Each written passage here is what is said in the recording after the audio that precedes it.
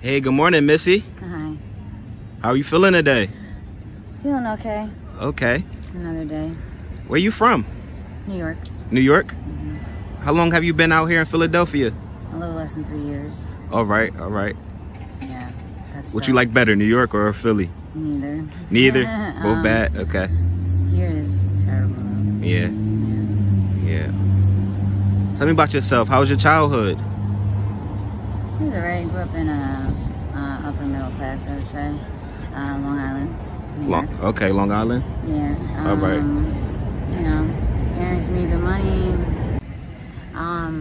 Yeah, parents aren't addicts. I'm like the black sheep in my family, so. Black sheep?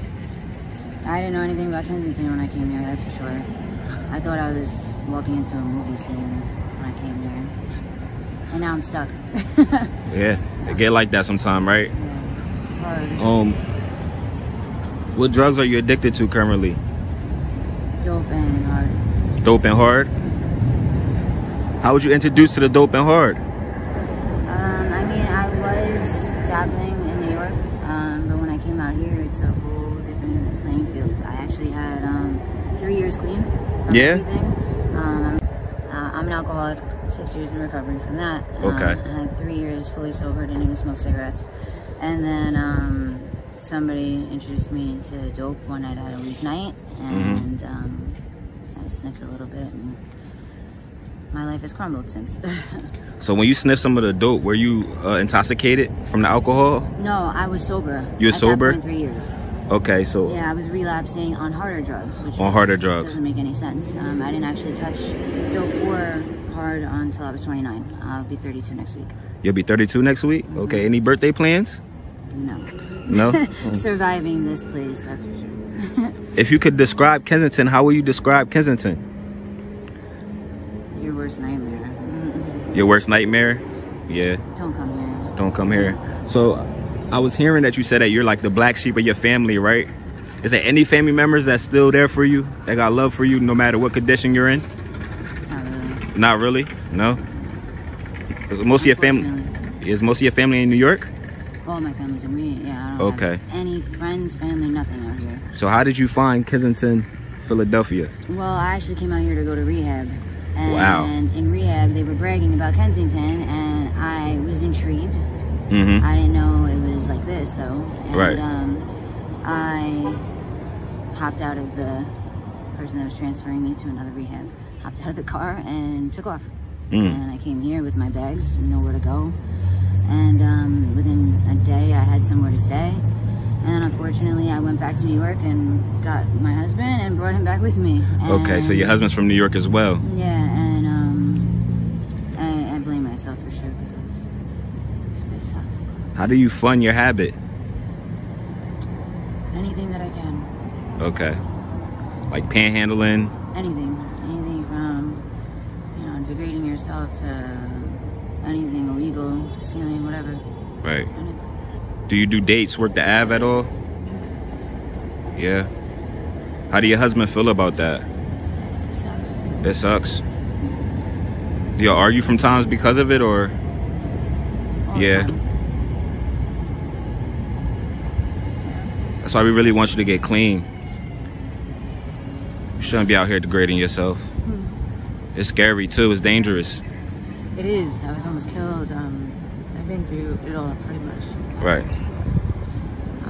Very emotional right now. Yeah. I know it's deep. It's not easy. You know? He was my best friend. We fell in love and we were so happy, and it just destroyed us. Yeah.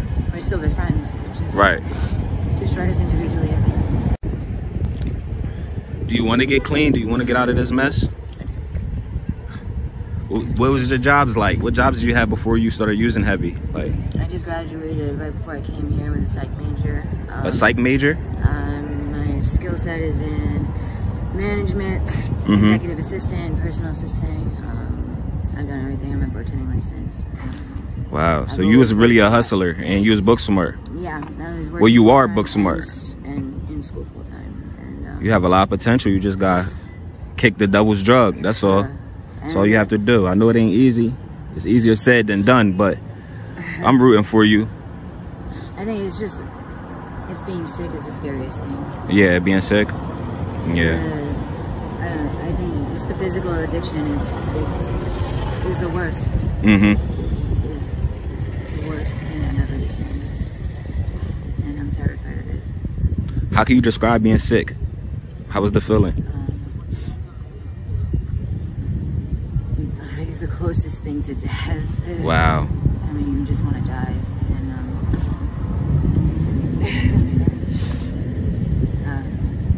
that's what keeps me out here.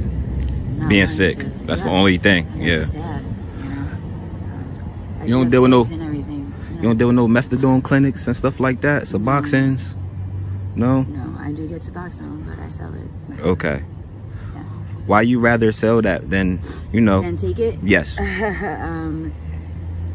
don't know. That's a good question. Because I need the money.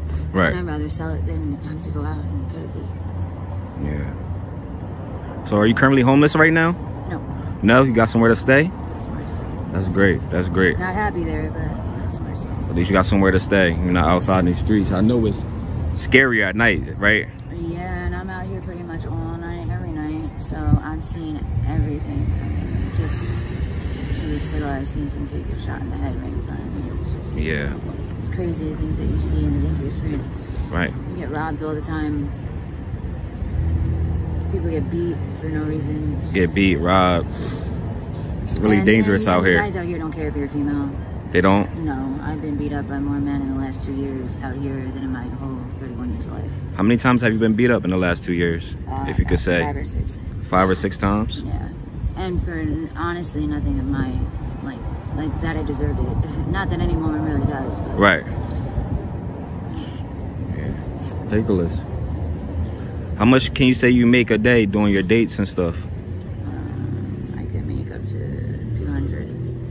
A few hundred? Yeah. A day? Yeah. And it all goes to drugs? Oh, sorry. Yeah, every dollar pretty much goes to drugs. I mean, I eat, but bare minimum, I pretty much live off like ice cream and pizza. So if you have money, but only enough for one thing, either food or drugs, which one would you pick? Drugs? Okay. Oh, yeah, there go a tissue for you. So what's some of the craziest things you've seen out here in Kensington? I mean, people getting beat up for no reason, robbed, I mean, constantly, and nobody does anything about it. Right. There'll be a group of people just watching and just turn their heads. And then the things that I've experienced doing dates, I mean, you never know who you're going to get in the car with. Can you explain one experimental time doing dates? Just one? I got in the car with a 19-year-old. Mm-hmm. And my intuition was screaming to get out. Something about him seemed very violent. Mm-hmm. As soon as he parked, I went to get out, and I wasn't robbing him or anything. Excuse me. You're good. I went to get out of the car, and I had half of my body out of the front seat, and he grabbed me by my throat, dragged me into the back of the minivan in like a split second. He picked me up from the front seat, and I was in the back. He was on top of me, punching me in the face over and over. I fought him to the front, and I was going to hold on the horn. As soon as I got to the steering wheel, I was able to touch it with my fingertips, and he wrapped his legs around me and put me in a chokehold. I had probably like 5 or 6 more seconds of consciousness. I involuntarily pissed myself. I was dying. Wow. And the whole time he was telling me that he was going to rape and kill me. He's going to rape and kill you? Yeah. Oh my gosh. The only way that I got out of it was he was drunk. And for me fighting him made him sick. So he started to throw up, and I think he felt vulnerable at that point, and he opened up the door for me to leave. And I was too scared to get the license plate because I was scared he had a gun and he was going to kill me. Right. Getting away. Right. That was the scariest experience. And then I found out that he did that to quite a few other girls, but not as violent. And he's only 19. So. A 19-year-old serial rapist. With braces. And his mom's a minivan. And his mom's what? Minivan. Wow. Be careful out here, guys, girls. That's working. Please be careful. Get off these streets, y'all. It's nothing safe about it. It's nothing safe about it. So are you religious at all? No. Not at all? Spiritual? I was, definitely intact when I was sober, but it's gone. Where do you see yourself in 6 months? gonna see myself tomorrow. I've been really struggling lately.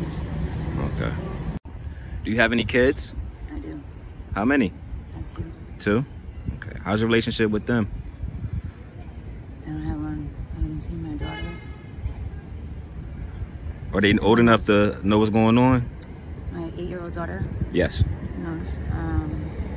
I'm not sure what she knows, but I haven't seen her in almost 3 years. And my son is a little over 1. Okay. Okay. My mom has him, and she refuses to update me or send me pictures, so I don't even know what he looks like. So that's some motivation right there. So get clean for yourself, get clean for your husband, get clean for your kids, you know? It's scary that they're not enough. That's the scariest part. The scariest thing. Scariest thing. And when they get older, it's going to be harder. It's going to be harder for them to forgive, you know? For you not being there and stuff, being absent in their lives. So I want to thank you for your time, your courage, your honesty to tell your story today. I know it wasn't easy. It was very emotional. Or maybe you could save somebody's life if they're watching this. But God bless. We rooting for you. All Time Media.